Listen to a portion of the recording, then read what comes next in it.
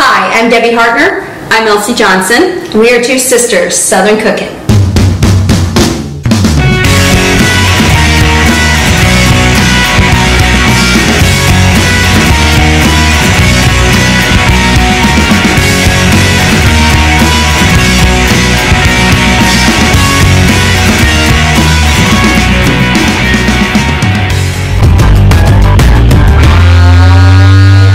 Starting the hot dog chili. I took 2 tablespoons of butter and I melted it. And I'm fixing to put my hamburger meat in. So how much hamburger meat do you use? This is a pound. Okay. You could easily, I think, divide this in half and do a half a pound if you were not very many people involved. Okay. And I'm going to just brown this up a second. So this would be a 1 skillet. Yeah. And it's very, very simple. There's not a, once you put your water in, after everything is in there, all the seasonings and everything, you put your water in, you cook it on low or medium low until all the water evaporates out of it. And then you have more or less like a not totally dry chili, but a good hot dog chili sauce that you can put on your chili dog. You can put this over french fries as well. Wow. And it has no tomato in it, so it's safe for you. Yay.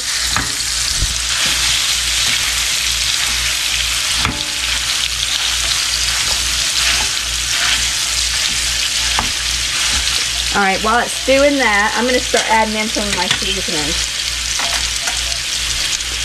So this is a recipe you and Roger created? Yeah, about 15 years ago.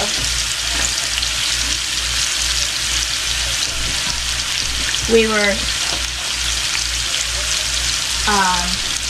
trying to replicate a little hot dog stand that was in our hometown, and we were fooling around with multiple recipes trying to get something close to what it was, and this is the taste that we landed on that we thought was closest like it. This is minced dried onion.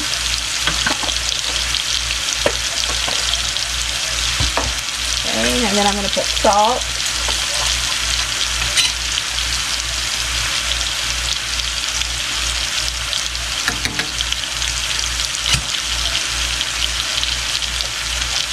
And then pepper.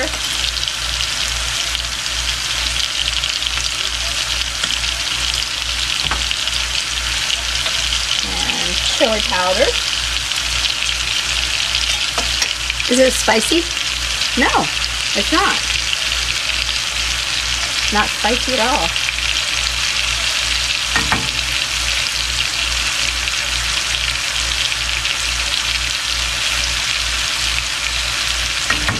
Okay. All right. Now I'm going to continue mixing and browning. Now, do you put ground mustard in that? Because I see that there. Oh, yes, yes, yes, yes. Yes, yes, thank you for... I pulled it and then I forgot to put it in. A teaspoon of that.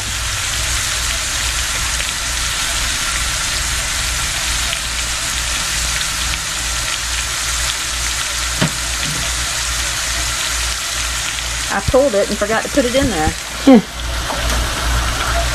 Okay. Now all we have left to put in is water And your bouillon? and my bouillon cubes. Now, what is it about the bouillon that makes it tasty? I like using chicken over beef. Right. It just adds another depth of flavor. Oh, okay. It's kind of like what I do with the meat when I make that gravy. I put beef broth instead when I cook it. Oh. It just gives it extra flavor. Even though I am putting water in there, I'm flavoring that water with the bouillon. Okay. So that's the whole deal with the bouillon. You can use beef if you like the beef flavor better, but even though this is beef, I like the chicken flavor bouillon best. Once I get this all browned and everything, then I'll put the water in, and then I'll just turn it down to low and then let it go for like 15 minutes. Oh, wow. and all that water will soak up and evaporate. Oh, really? And it'll just thicken it just a little bit. Cool.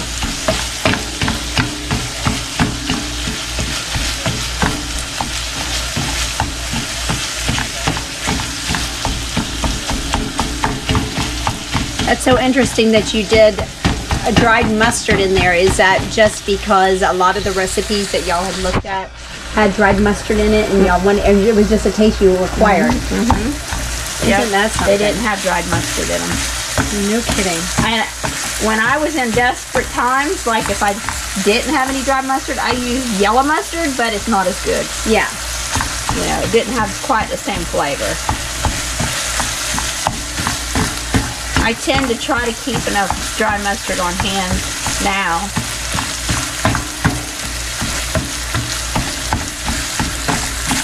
This is about ready. We're almost there. I think we actually could add the water. And then you'll see something funny when you add the water and the bouillon cubes. It's really interesting. It just like, you can instantly see where the bouillon cube is in there. It'll start bubbling and turn yellow. Really? Yeah.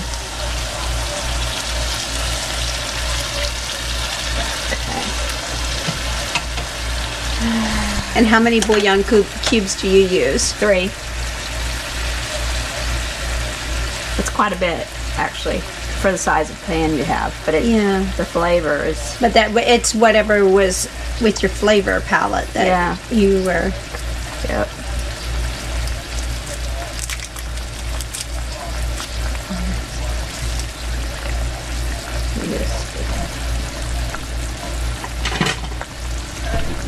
Let me get this down under the water. You can actually see it. If you watch that spot right there, you'll see it start to bubble up. Yeah.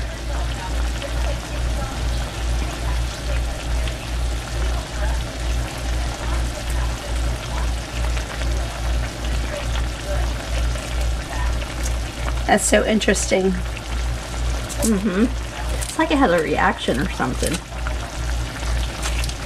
Maybe it has something to do with the other chemicals inside of like the chili or the ground mustard.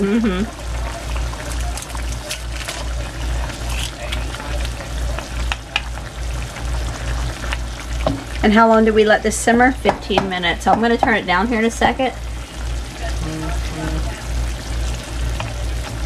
So that one melted already. You can't feel it. This one's almost melted. I can feel that one still. I can feel a little bit of that one, but that one's gone. It's already melted into the chili. Woo! It's into the hot dog chili. It's hot. Be careful. Splashing yourself. All right, guys. We'll come back when we're ready to put this onto our hot dog and show you how delicious it looks. Yeah, oh my gosh. It will reduce down. The liquid will. We'll show you before we get ready to put it on the hot dog bun, just to show you what it looks like and everything. Okay, so here is Roger and Elsie's famous chili dog sauce. I gotta try this. It looks really good. That's really good. All right, guys. We will show you what it looks like on the chili dog, and we will see you guys in our next video. You guys have a great night. Getting ready to make our hot dogs here. We are doing Nathan's, and we are going to fry them up, and then we're going to make slaw dogs, and we're going to make chili dogs. So we're going to do videos of that too. And our mom will probably eat a sauerkraut dog. So we'll see. Yes, she will. Alrighty. We'll show you what it looks like when we get ready to assemble these. We're just going to fry all these up. Have some good eating, y'all. Hey, y'all. Now we're on to our second hot dog. And this is our chili dog. You can put mustard, ketchup, whatever you want on it, as previously stated. And then load it up with your hot dog chili. The homemade hot dog chili we made a while ago. I am ready to eat now. This looks yummy. So come and grab a hot dog and eat a hot dog with us, y'all. All right, we will be back shortly. See you in our next video.